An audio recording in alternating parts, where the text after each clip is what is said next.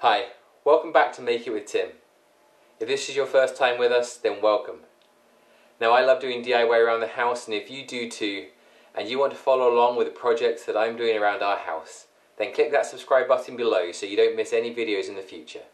Today, I'm going to be showing you how I put on skirting board, both onto stud walling and onto masonry. Let's get going.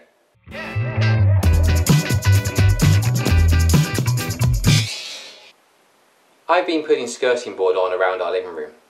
I've now come to a corner where I've got both a masonry wall and a plasterboard wall and an internal joint and an external joint to show you. So I'm going to be able to show you how to do a scribe joint on the internal, and then I'm going to show you how to get exactly the right angle on the external mitre joint. Right, first things first, I need to find the length of my skirting board. So I go ahead and I mark up my skirting board.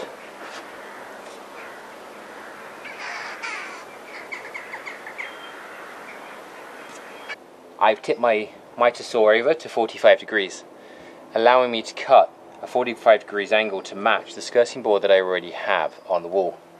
Now, in my understanding, the reason you do this is because wood expands and contracts, and it just gives it a little bit of space to move as it swells and shrinks.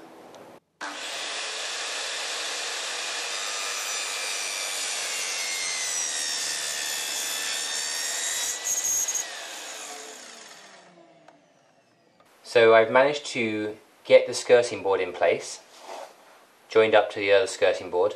I put glue on this joint before putting it in, and before putting it in I've also drawn these countersink holes. Now, the holes in here are 6mm big, which means I can get my raw plug through there. They're going to go in and they'll go right through to the wall in just a minute. Before we do that, I need to drill the holes into the masonry. So I have myself a 6mm drill bit, and the screws I'm using use up most of the length of the drill bit, so that's why I haven't marked the depth. I know that I need to go pretty much the whole way in.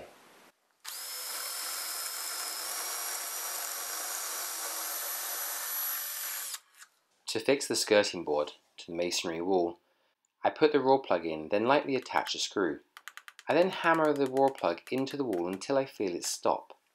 I then know that the raw plug is in the masonry wall, and I can put the screw in and it will hold the skirting board tight to the wall. Right, to make this end match beautifully into this skirting board that we've just put on, it's easier if I take the skirting board, lay it on its front, and then on the back here is where I'm going to do all my marking out. That way, if I am using a skirting board that is very fancy, lots of curves and dips, the back is nice and flat, so it makes life a lot easier to draw it out. I get my skirting board,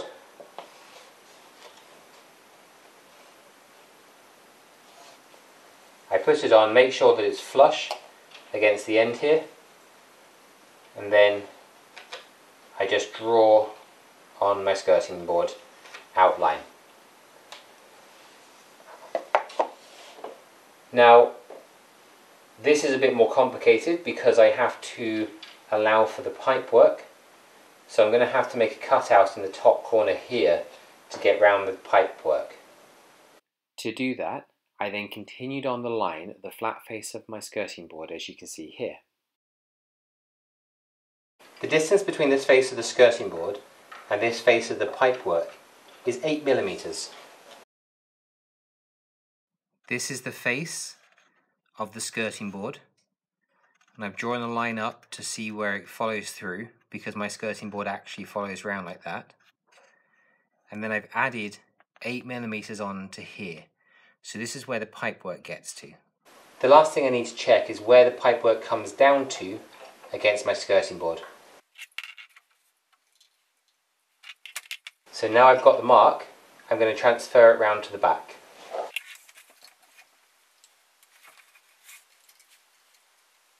This is the line that I transferred round. So my pipe comes to here. I've transferred it onto the back, and then it joins up to the other mark just here. And I've made a little curve here for the pipe. I've marked out where I need to cut on the back of the skirting board. To do this job, I'm going to use a coping saw. I can also use an electric jigsaw if I need to, or if I want to, but I'm going to stick with this.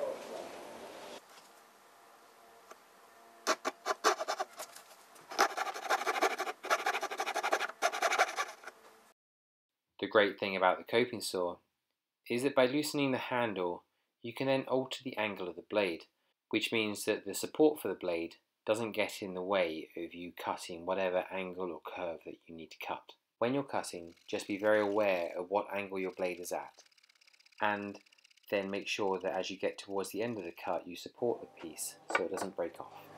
There we go, all beautifully cut out. Let's see if it fits.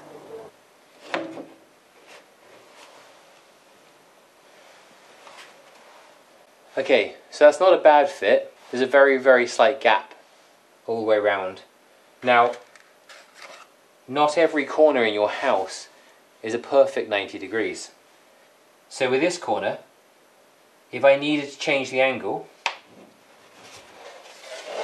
I could either sand down this front edge if the angle was less than 90 degrees, or sand down this back edge if the angle of the corner was greater than 90 degrees. And that way the joint would do this, and I would get it nice and flush. Before sticking this in, I'm just going to sand down here very, very slightly, just to make it a nicer fit. So I've shown you one way to do an internal joint. Now, that's my least favourite way. What I'm about to show you here is how I prefer to do my joints. I'm going to show you on an external mitre joint, but the same principle applies for an internal one. So you could do this method for the corner I've just shown you over there. I've got my skirting board in place. I take a pencil and I mark the corner of the wall where it's going to be. I then get my sliding bevel and I set it to the angle of the wall.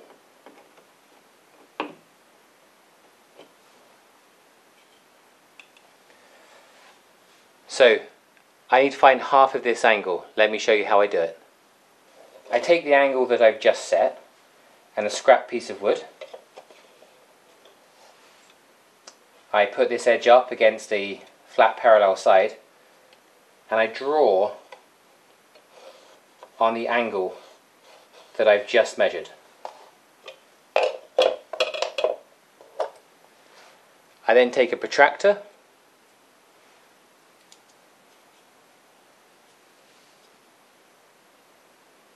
and I mark off a length.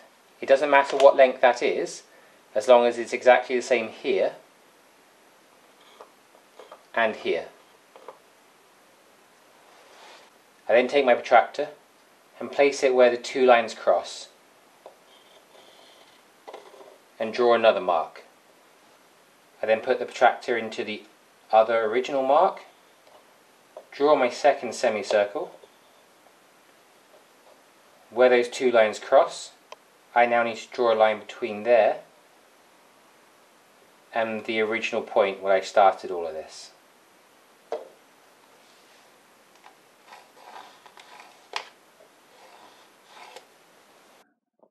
This angle here is exactly the same as this angle here. So this angle is the angle that I need to set my mitre saw up to get a perfect mitre joint on the skirting board. To set the angle on my mitre saw, I make sure that I put the side of the wood that I took all the angle measurements from against the mitre fence. I then line my blade up with the line that I've drawn and cut.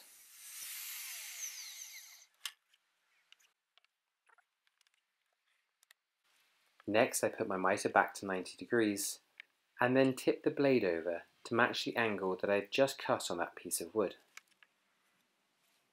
I do this because the blade on my skirting board isn't large enough for me to stand my skirting board upright and cut the angle, so I lie my skirting board flat and cut the angle instead.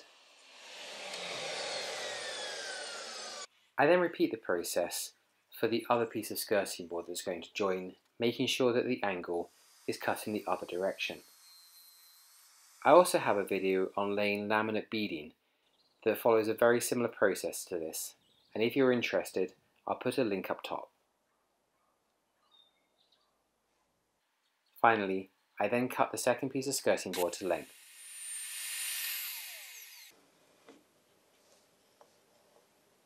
As you can see, the pieces go together really neatly, and it gives a beautiful corner.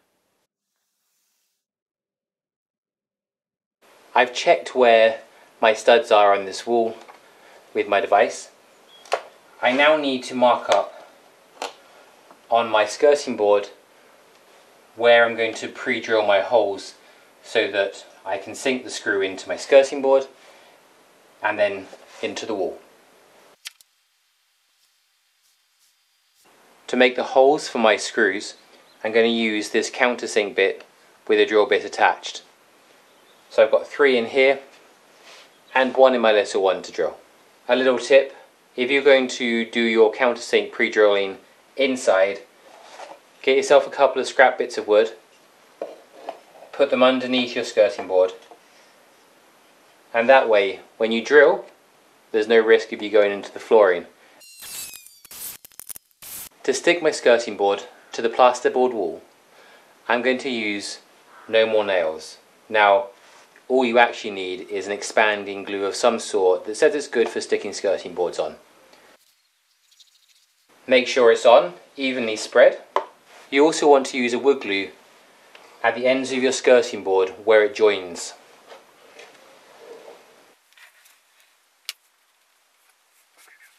Then you get your screws and you fix it to the wall.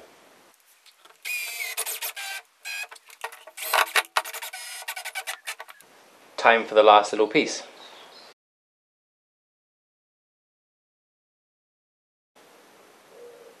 And then we can put it into place.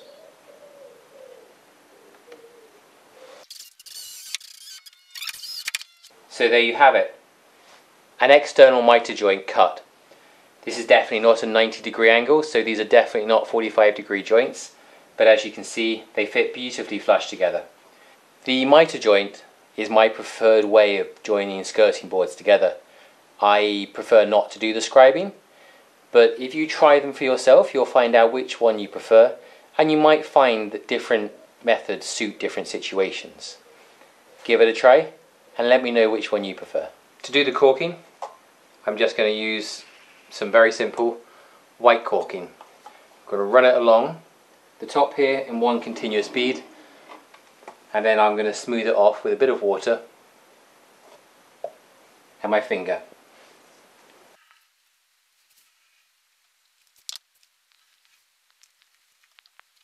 I'm just using a generic wood filler here.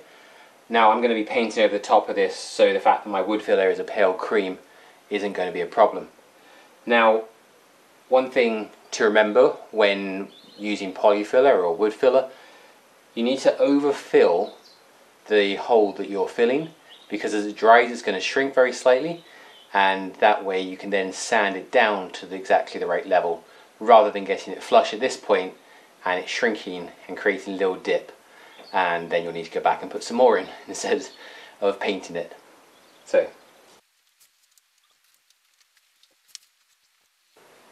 my skirting boards are all on, and now I just need to wait for the polyfiller to dry so that I can sand them down and get them ready for painting. The next day, once the wood filler is dry, it's time to sand everything back. I tend to start with a rougher sandpaper of about 80 to 100 grit, and then use a finer sandpaper of about 180 to finish off the sanding. I've shown you how I go about doing both a miter joint and a scribe joint, and how I attach skirting board to both a masonry wall and a plasterboard wall. I hope that this has been really helpful for you, seeing how I do these jobs, and giving you some things to think about. If you've enjoyed the video, it'd be great if you click that subscribe button below. It's a massive help to my channel. And leave me a comment about how you get on with your skirting boards as well. Any funny stories or success stories or anything, actually, it'd be interesting to hear how you do. So until then, take care and God bless.